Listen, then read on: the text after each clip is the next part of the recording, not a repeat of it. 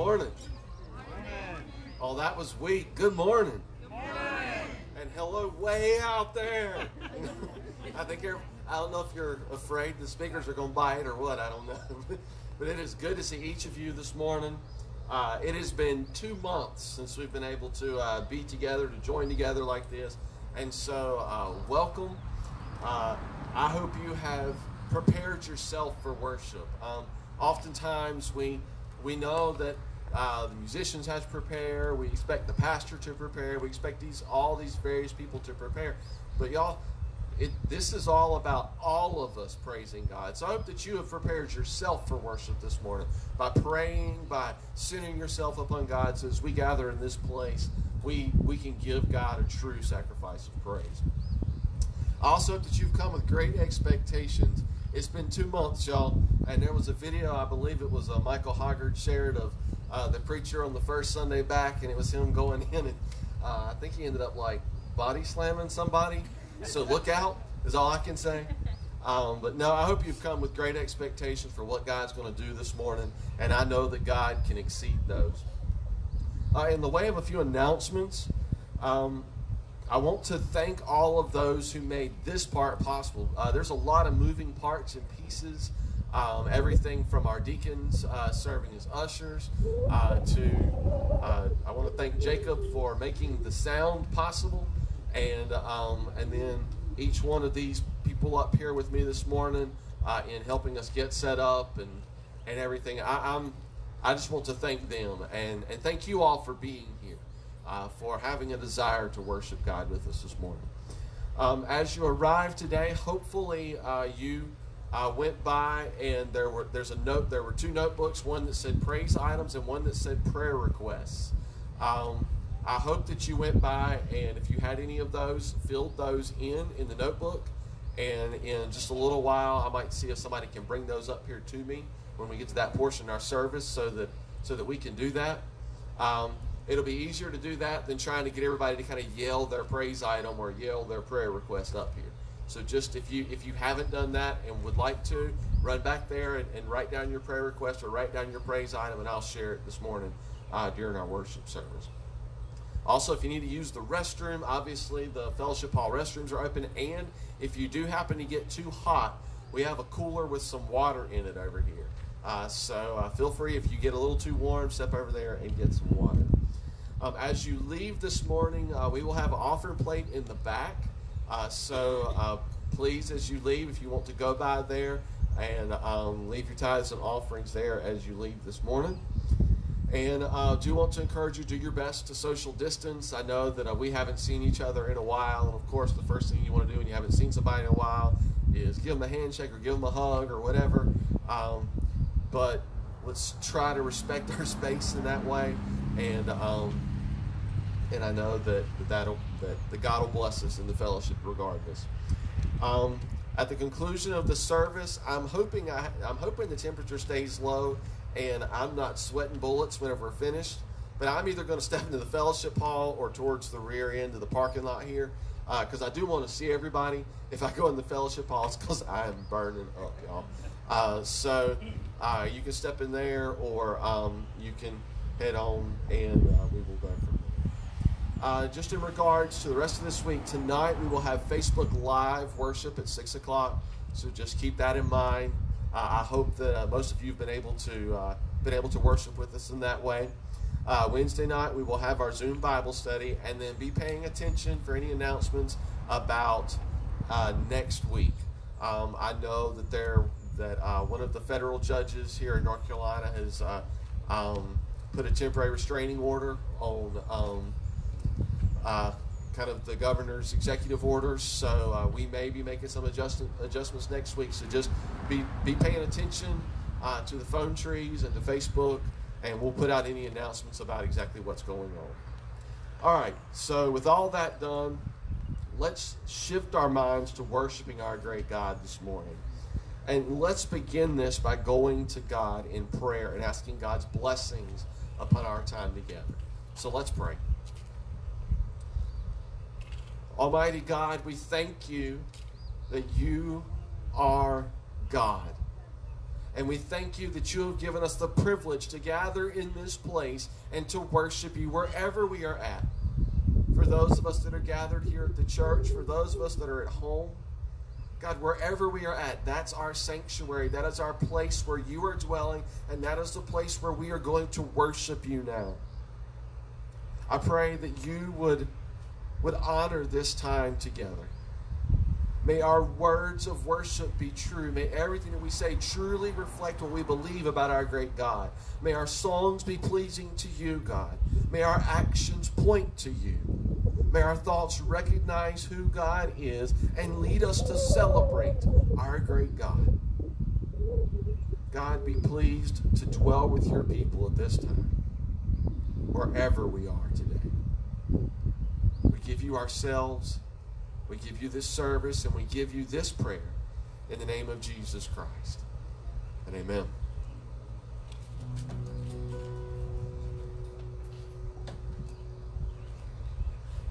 So you will find the lyrics to all the songs in your bulletin this morning. So I hope that you will join us in singing. I will ask if you will to stand. And our first song is a song that if you ever wanted God to come and make himself known to you, then in this service, if you want God to come and make himself known to you in this service, say amen.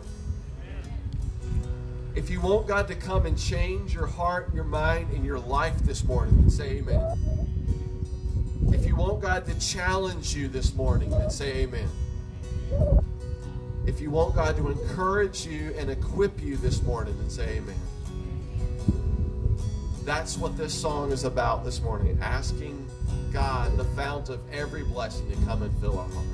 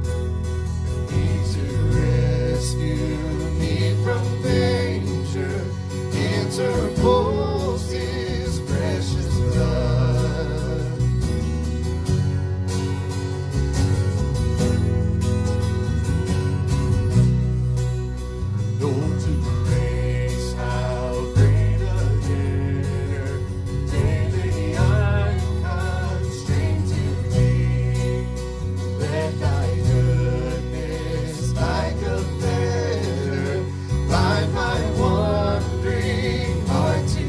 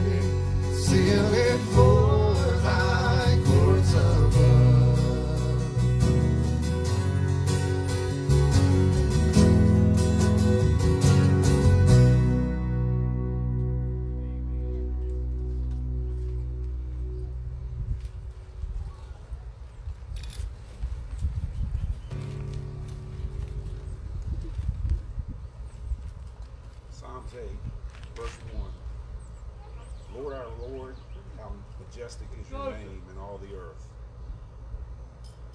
Lord, O Lord, how majestic is your name in all the earth. You have set your glory in the heavens. Through the praise of children and infants, you have established a stronghold against your enemies. You have established a stronghold against your enemies to silence the foes and the avenger.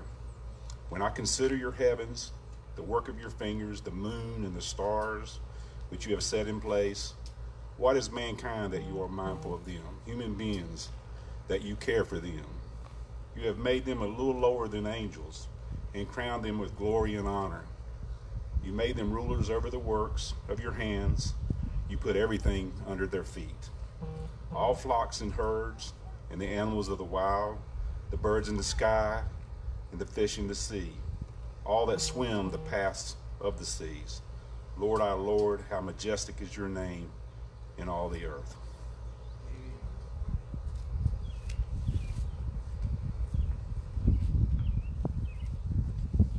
O Lord, our Lord, how majestic is your name in all the earth.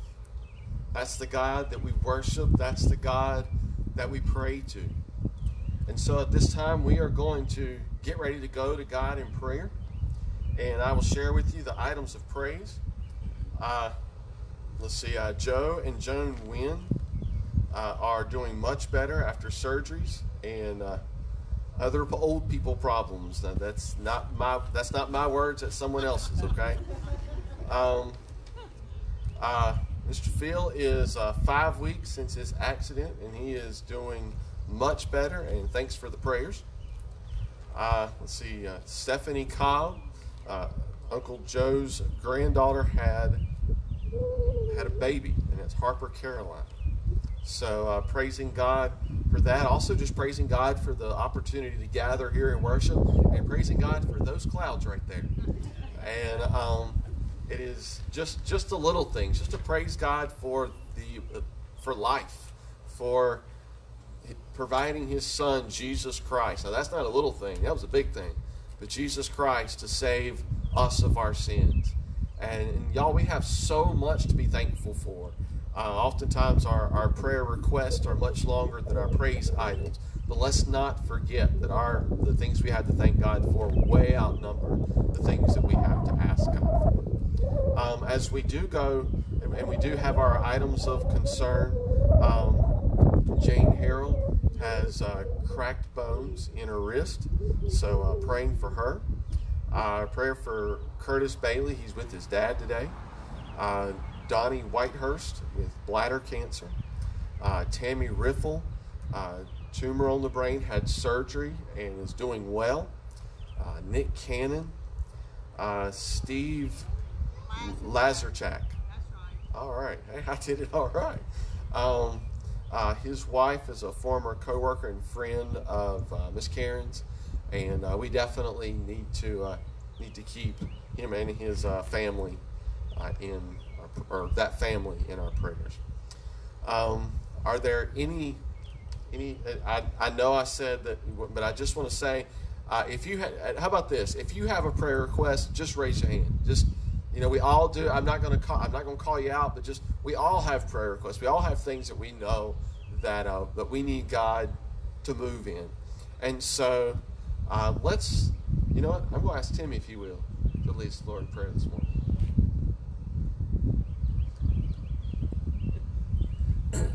Heavenly Father, we come before you today, humbled once again. We thank you for bringing us together and giving us this beautiful day, Lord.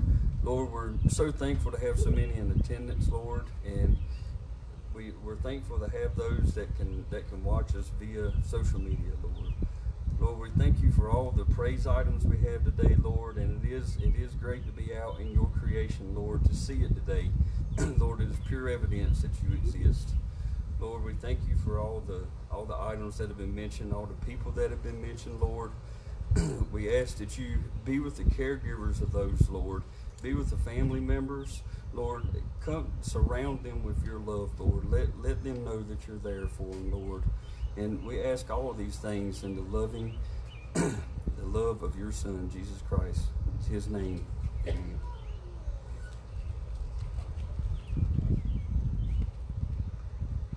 This next song is one that it's a song about what Christ has done.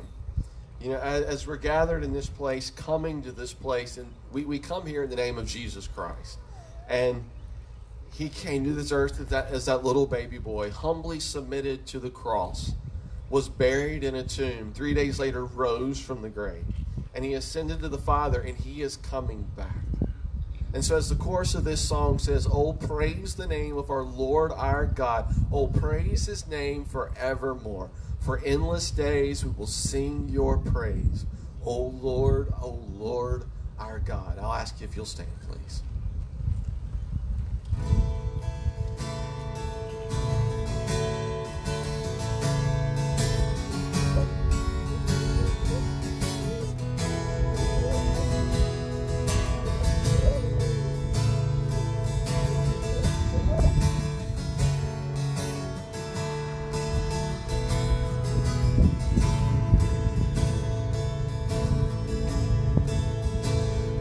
Cast my mind to Calvary, where Jesus bled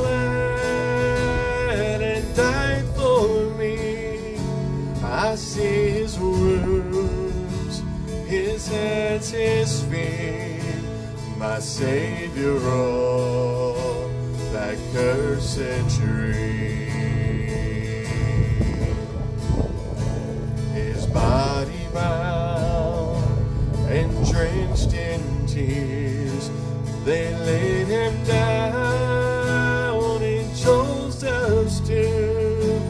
The entrance sealed by heavy stone, the sigh is still and all alone.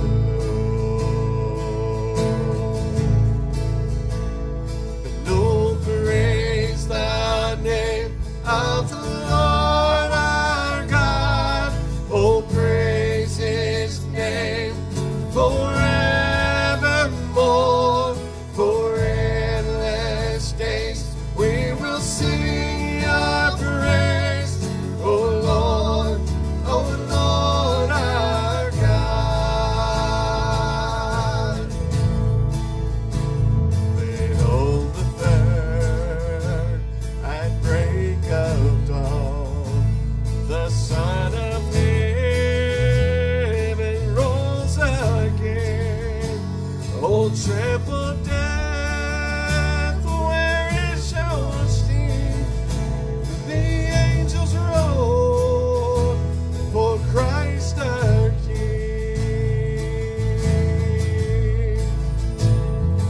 Oh, praise the name of the Lord our God.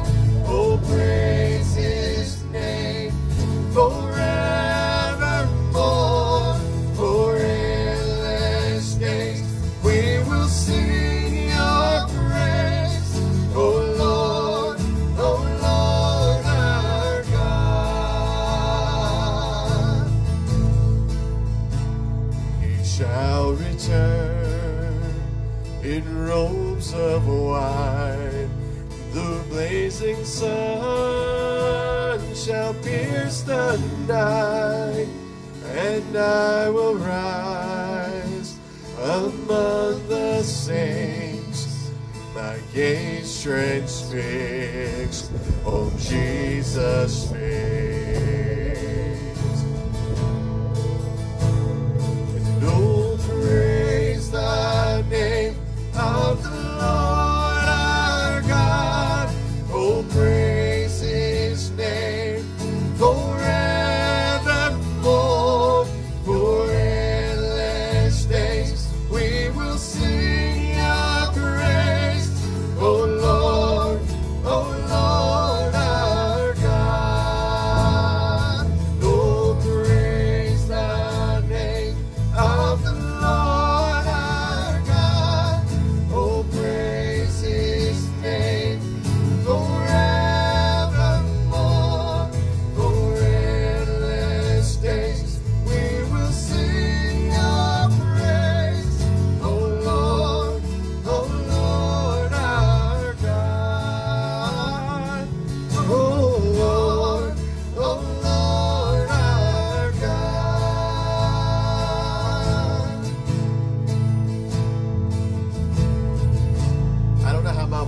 handle it.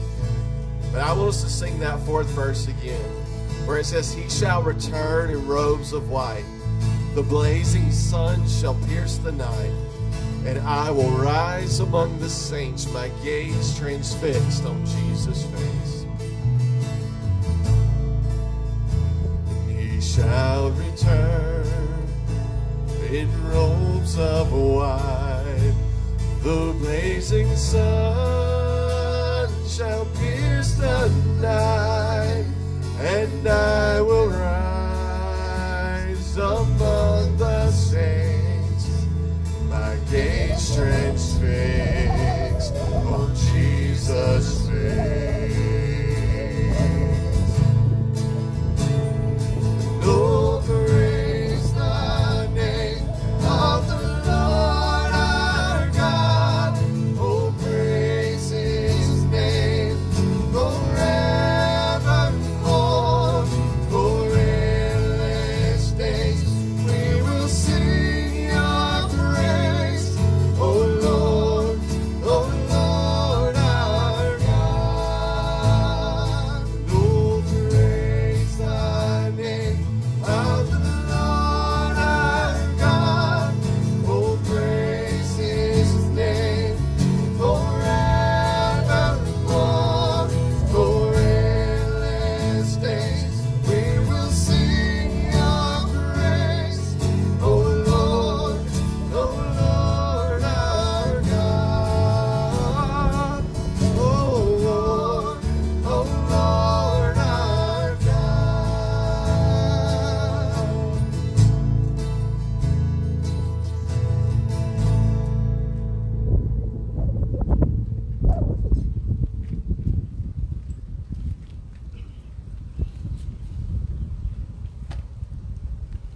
I tell you, this wind might mess up my hair.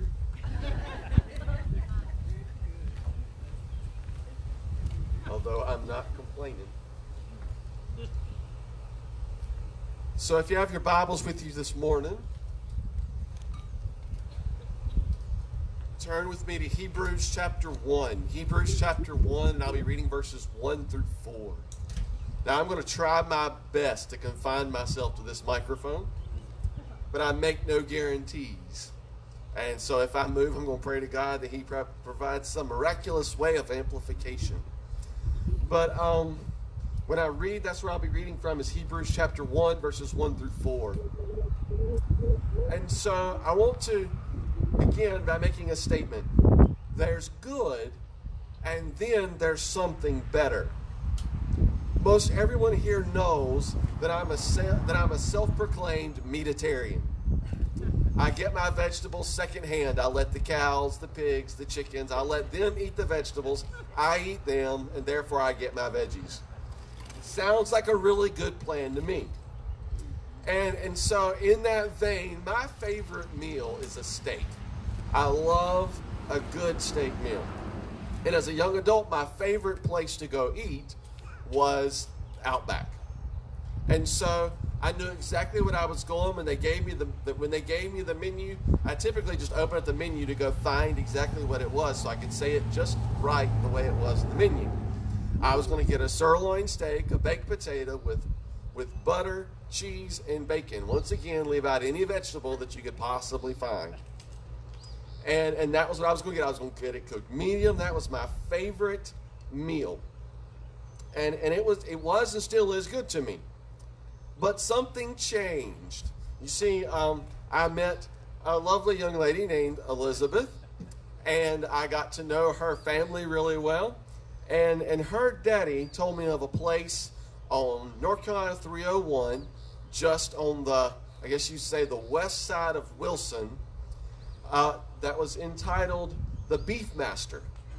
Now, I had never been to the Beef Master, but beef and master sounds really good together.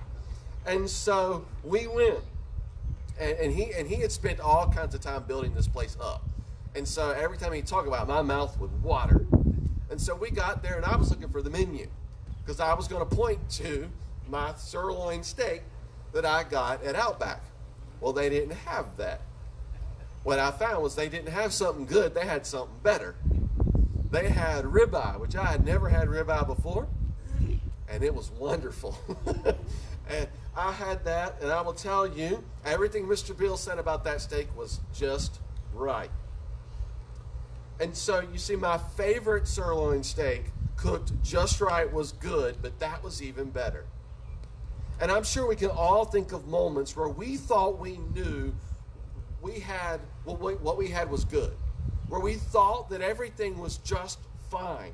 But in fact, we found something better. Now, maybe it might be something silly like a steak, or it might be something even grander.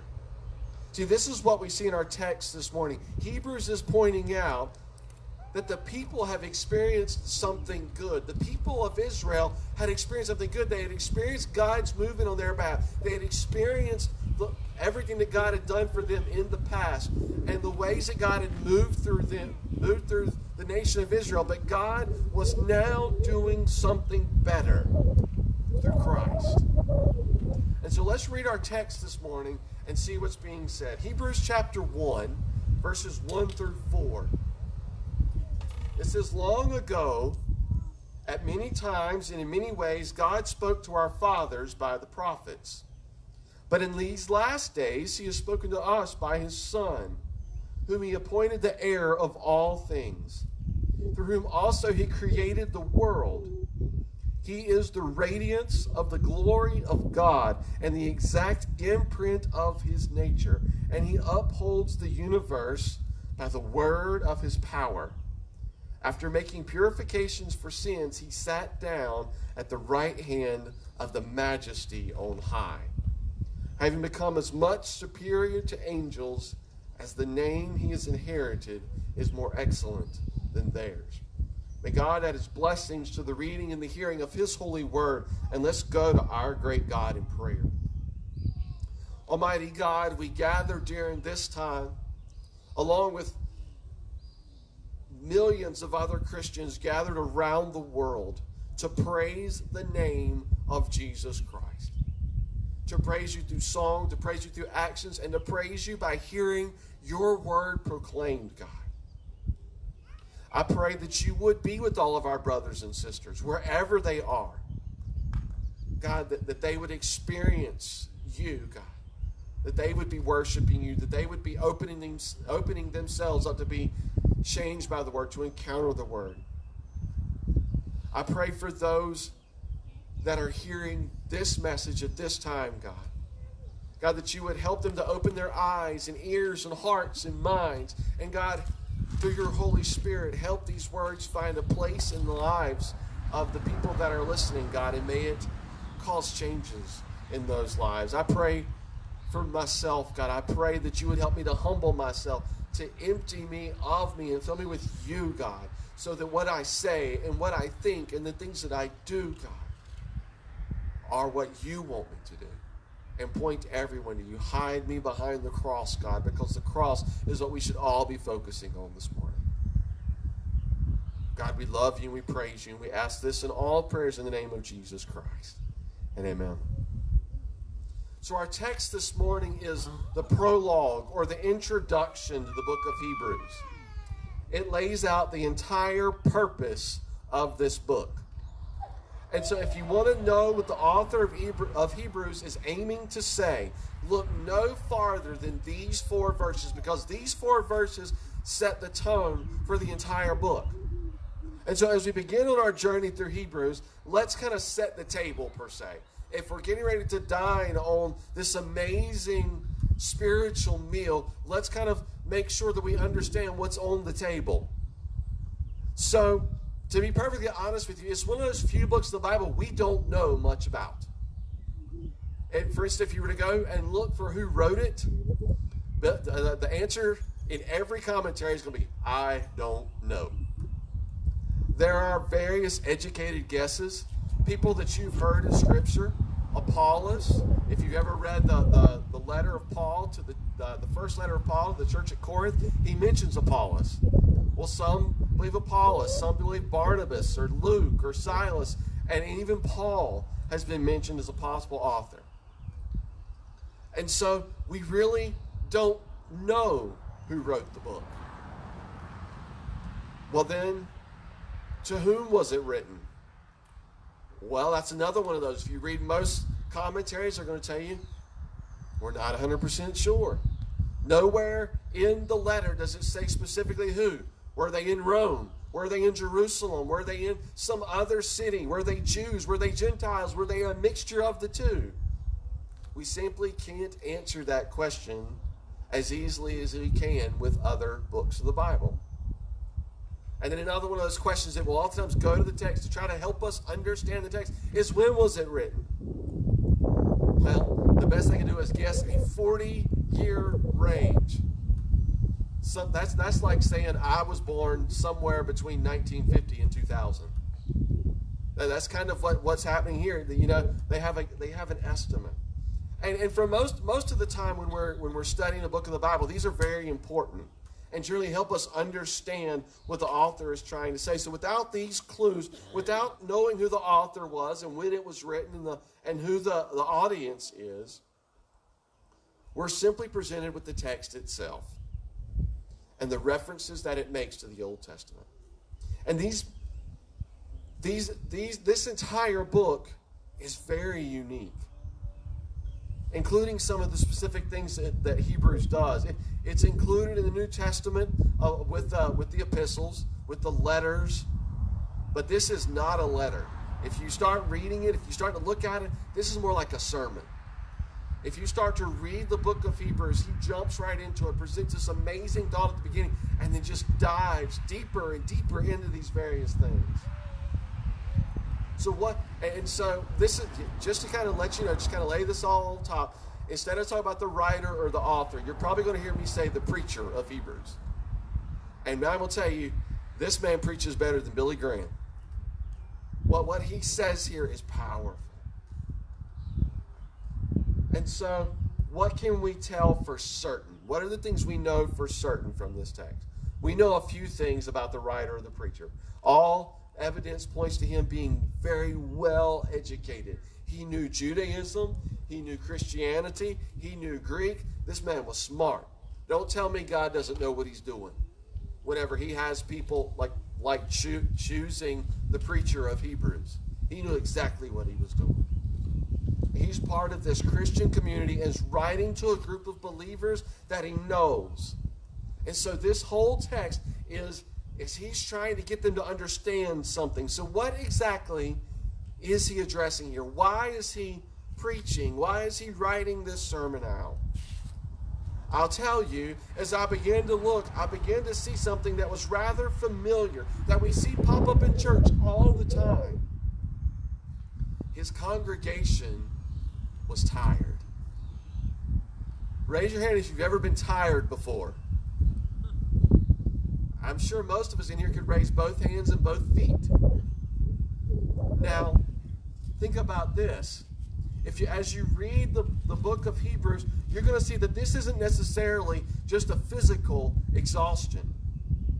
They are tired of sacrificially serving the world. They are tired of worship, where they are continuously giving God the glory in their individual lives as a church, and really they don't see the benefit of it. They're tired of being peculiar people. They're tired of sticking out in the Roman Empire. They're tired of the persecution. They're tired of the struggle. They're tired of trying to keep their prayer life going. They're tired of trying to keep their devotional life going. They are tired. Now, I'm not going to ask you to raise your hand if you felt that kind of tired before. But chances are you have. And if you haven't, you're going to. Because the Christian life is not easy. See, Hebrews paints an image of people with their hands drooped and their knees weak. He says in Hebrews 10:25, the attendance at their church was down. They were losing confidence. And so the threats to this congregation was not that they would run off in the wrong direction, but that they would run off in no direction at all. That they were going to just say, I give up.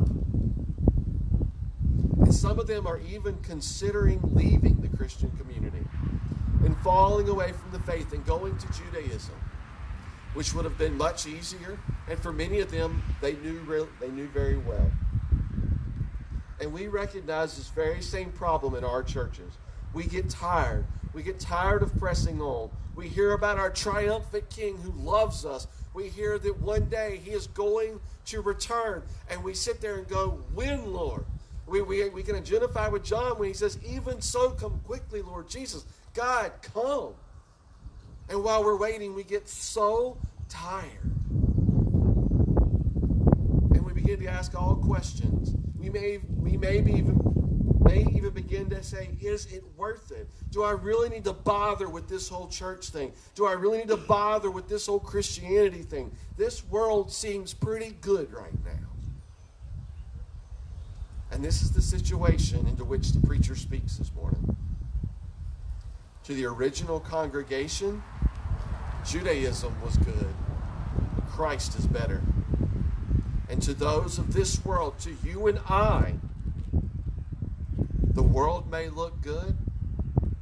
The world may even look easier at times, but Jesus Christ is better. Let's look at our text, and I think you'll see what I mean as right here at the beginning, he begins to develop this idea. Here at the very beginning, there's this marked contrast that he makes, where we see the difference in the revelation of God before and the way that God revealed himself in Jesus Christ. Now remember, he's writing to these people who are trying to decide, am I going to stick with this Christianity thing? Am I going to stick with Christ? Or am I going to fall back on Judaism? Because in the Roman Empire, Judaism was okay. Christianity was not. And so they're trying to figure out, are they going to go with something safe or are they going to go with Christ? And so he begins by saying, in the past, God revealed himself at many different times and in many different ways. Now think about the Old Testament for a second. Think about the ways that God revealed himself. Through a voice speaking to various patriarchs. Through visions. Through dreams.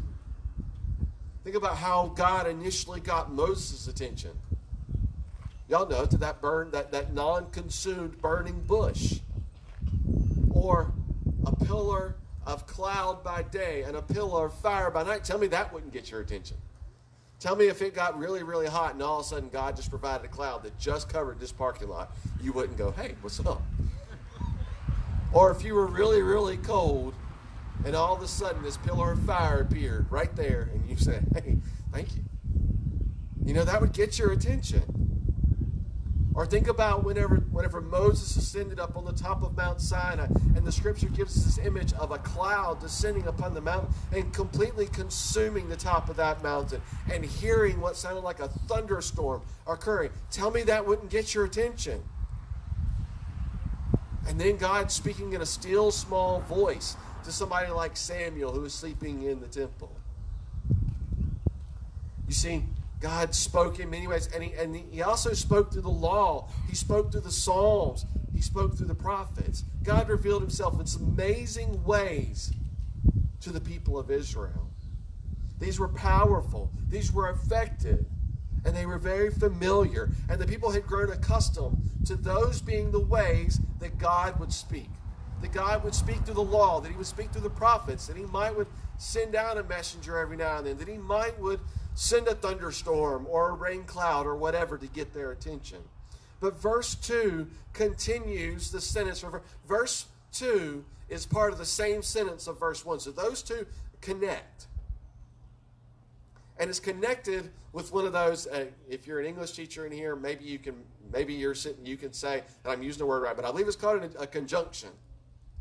There's a 3-letter word there. It says, but. Now, that word, there was one of our other Free Will Baptist ministers, he preached a sermon called The Blessed But. And he was talking about that Jesus Christ was dead. They had went to the tomb and you know, they were expecting to see something. They were expecting to see a dead body of Jesus Christ. But then it says in Scripture, the angel said, but he is not here. Well, we have that same thing here in the book of Hebrews. It says in various ways and in many times God spoke through the prophets, but See, it interrupts the prior thought. It insinuates that something is getting ready to challenge what we think we know. Something new is about to emerge that will rival the old. A fresh form of God's speech had come. A better revelation of God. And this sets up the entire theme of the book of Hebrews from this point forward. That if what God did through the prophets was good, what Jesus Christ did through Jesus, or what God did through Jesus Christ was better. He was a better revelation. We know him. We have all that we need to be saved through him. And have a perfect relationship with God through him. Look at the remaining portions, the second half of verse 2 all the way through verse 4. What most scholars believe is that this was an early hymn of the church. I guess you could say we're cracking open the hymn book of the church that the preacher was a part of. So let me read the words of this part to you. The second half of verse 2 through verse 4. So if you have it, you can follow along. Jesus is whom he appointed the heir of all things, through whom also he created the world. He is the radiance of the glory of God and the exact imprint of his nature. And he upholds the universe by the word of his power. After making purifications for sin, he sat down at the right hand of the majesty on high, having become as much superior to angels as the name he has inherited is more excellent than theirs. In these verses, we see an amazing and a powerful statement about Jesus. All kinds of statements. Just look at some of the things it says here. He is the heir of all things. As the Son of God, he is the appointed heir of all of creation. All things belong to him.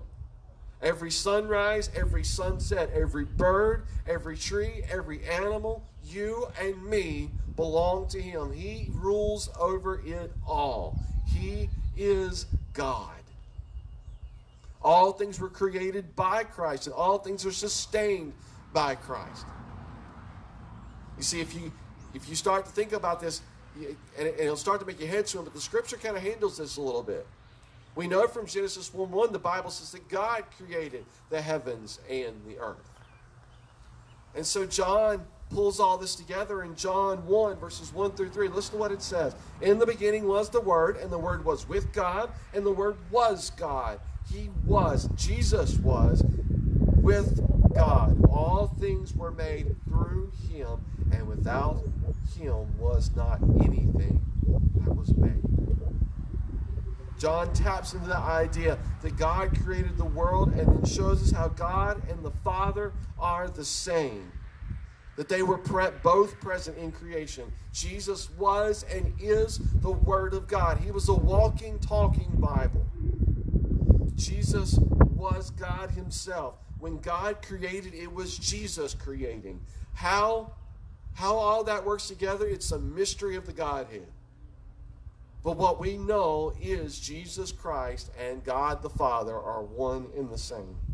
And other places in Scripture teach us that not only was Jesus part in creation, but the creation itself is held together by the Word. Creation itself is sustained by Jesus Christ. And if you are a child of God, then your spiritual walk is sustained by Jesus. Not by anything that you have done, not by anything that you could say, not by anything that you could think. Your life, your spiritual walk is sustained by God and God alone.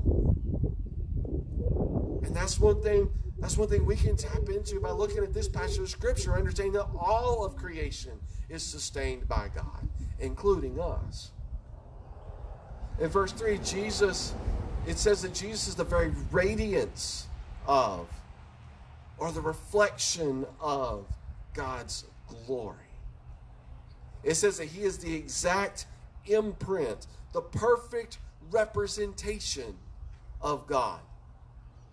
This is where the preacher in Hebrews is starting to really pour it on, because he said, y'all, you haven't seen anything. If all of your revelation about God is from the Old Testament, well, then you are missing something, because Jesus is better. Jesus is the exact representation of God. If you want to see God, look at Jesus. If you want to know how much God loves you, look at what Jesus did. If you want to know the power of God, look at the power of Jesus. If you want to know the authority of God, look at the authority of Jesus. If you want to know God, get to know my Jesus.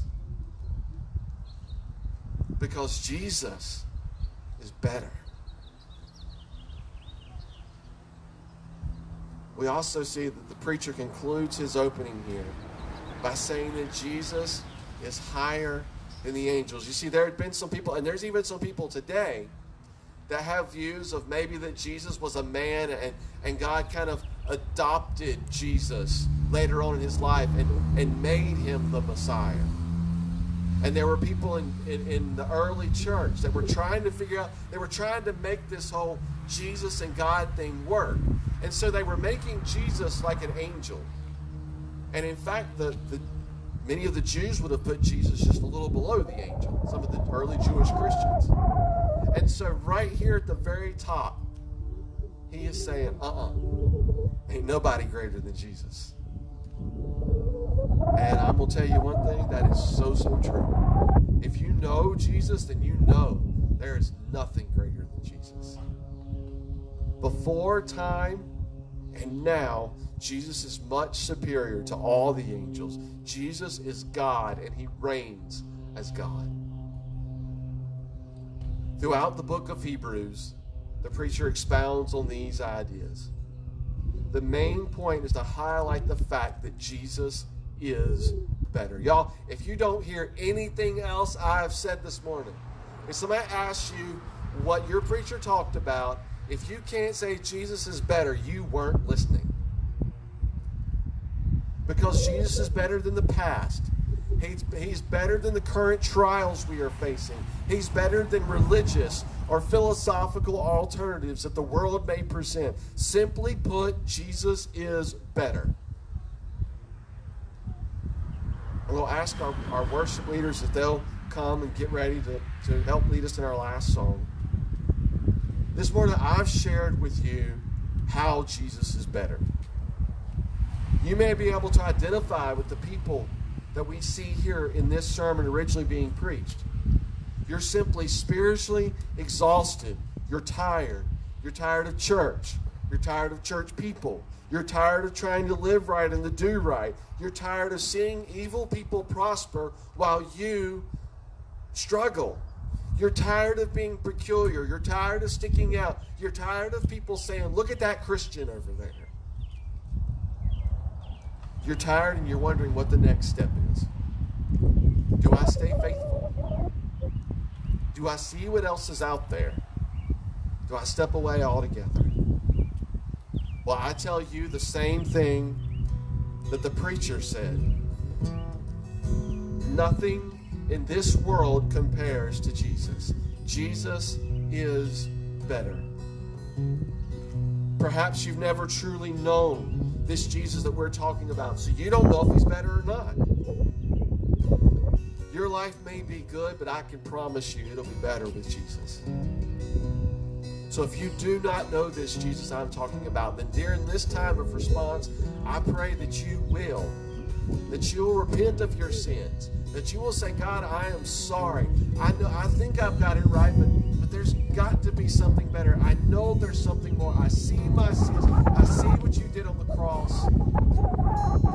And Jesus, you truly are better. I hope that if that's you this morning, that you will spend this time responding to God by surrendering it all. Our song of response this morning is going to be How Great Thou Art.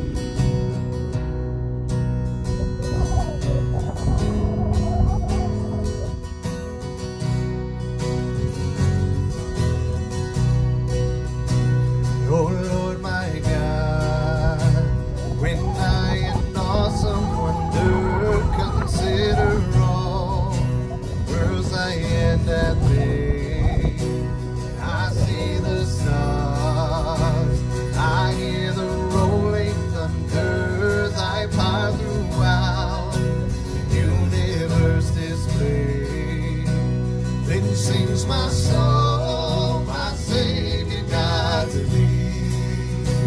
How great thou art, how great thou art. Then sings my soul, my Savior God, to thee.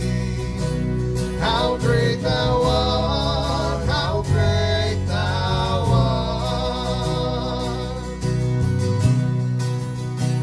And when I think that God his Son not sparing sent him to die, I scarce can take it in that on the cross my burden gladly bearing, he bled and died to take away my sin. Then sings my soul, my Savior God, to thee. How great thou art, how great thou art. Then sings my soul, my Savior God, to thee.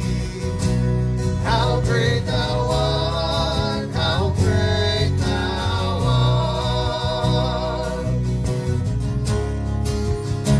And when Christ shall come with shouts of acclamation and take me home, with joy shall fill my heart, then I shall bow in humble adoration and there proclaim, my God, how great thou art. Then sings my soul, my Savior God, to thee. How great thou art, how great thou art. Then sings my soul, my Savior God, to thee. How great thou art, how great thou art. Then sings my soul, my Savior God, to thee. How great thou art, how great thou art. Then sings my soul, my Savior God, to thee. How great thou art, how great thou art. How great thou art, how great thou art.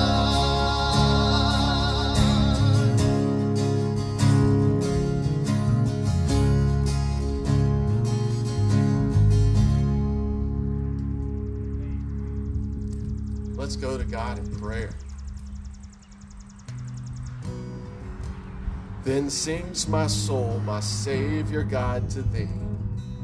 How great thou art, how great thou art. I pray, God, that that will be our song. The song of our heart, the song of our mind, the song of our soul as we leave this place today. You're more than good. You are great. And we praise you, God. We praise you for all that you have done. We praise you for the cross. We thank you for willingly spreading your arms wide on Calvary Street and providing for the forgiveness of our sins. You paid our debt. You faced the wrath of God on our behalf. And God, we thank you for that. Oh God, we thank you that it does not end there, but you rose from the grave 3 days later. How great you are. And God, the world may offer so many things. The world may try to get us to take our minds off of you by offering all kinds of philosophies, by offering all kinds of religions, by offering all kinds of, quote, alternatives. But God, you are better because you are great. May we remember that at all times. Whenever Satan tries to get our minds on other things, on our problems, on other people, may we remember that you are God and that our minds, and that our eyes and our hearts should be always set upon you. God, God, be with us as we leave this place this morning. And wherever we are at, may we live a life that brings glory and honor to the name of Jesus Christ. Because he is great and he is better. God, we love you. We praise you. Now, God, may the words of our mouths and the meditations of our hearts be pleasing in your sight, O Lord, our rock and our Redeemer. And all of God's children said,